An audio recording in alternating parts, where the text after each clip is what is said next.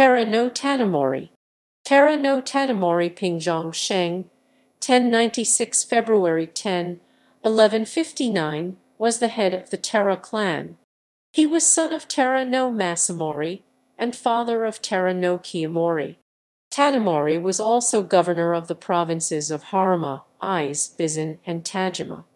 He consolidated the influence of the Taira clan at the Imperial Court and is said to have been the first samurai to serve the emperor directly at court.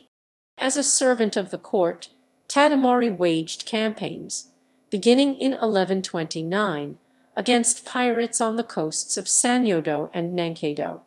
He also served his own clan in battling the warrior monks of Nara and of Mount Hiei. Tadamori is also credited with the construction of the Rengeō-in, a major and now famous temple in Kyoto, which includes the longest wooden building in the world, the Sanjūsangen-dō.